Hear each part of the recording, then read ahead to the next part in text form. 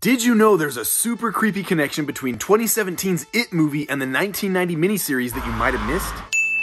In both stories, the shape-shifting ancient entity known as It typically takes on the form of Pennywise the Dancing Clown, and crawls out of the sewers every 27 years to fill his belly with the little boys and girls of Derry, Maine.